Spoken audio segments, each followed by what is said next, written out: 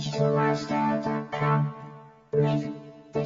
now, I'm not sure how much the audio will pick this up, but I just wanted to quickly show the connectedness of Windows 7, so I'll just go through what we were looking at before. And some really cool stuff here. So this is actually a netbook, so low-cost notebook PC, and it's networked into, and this would be like a house where I got a media center with Windows 7, and I've got extenders, so we got an Xbox 360. And some of the coolest things with this connectedness now is this netbook can come into a house that's got media center in it. You automatically get a shared library of content. So I can go into any PC that's in here. I can see TV shows that I've recorded there. I can watch them, or I can just hit make a copy, and that TV show is now going to come to this netbook here. That's great. So you can take the show with you on your netbook as you go out. Yeah. So you don't have to just be in the home to stream it. You can take it with you. Yeah. Really, that's really nice. Really, and it's so easy to get to.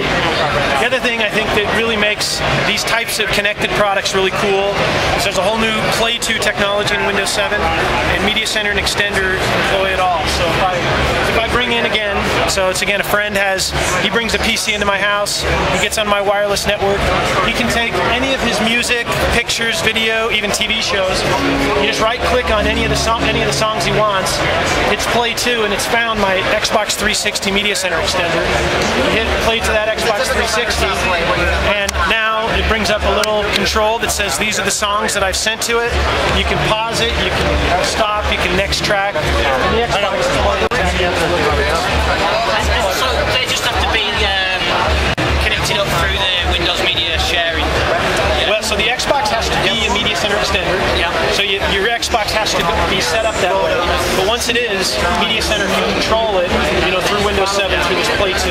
And you mentioned the Roku devices. Right. So are they new devices, or they work with the older devices? Does it have to be a Windows 7 compatible? So it's actually DLNA 1.5 devices are all compatible with Play 2, where you can send music, pictures, depending on what the device obviously renders.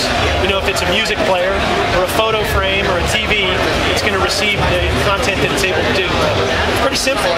Sonos, Roku, there's some audio-video receivers, there's picture frames, obviously all the Media Center extenders. All of these things are places to distribute content. Because previously you would have had to have a pretty complex setup to do multi-room audio and video. You've got multiple video, haven't you, in this? So I guess the custom installers was slightly simplicity of this.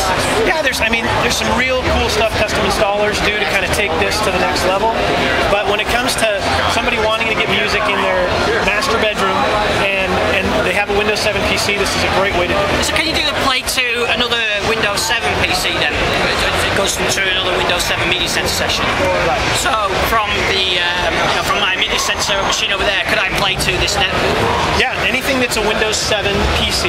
Yeah. So the key is Windows 7 makes the PC able to receive Play 2, that type of stuff. So if I had 5 Windows 7 PCs, I would say Play 2, and I could sit here and say play to all 4 of the other ones. Yeah. Or extenders, or Roku devices, DLNA devices like that. So all those things are available in that list of things to play to. I think it's really good. I think it makes it so much simpler.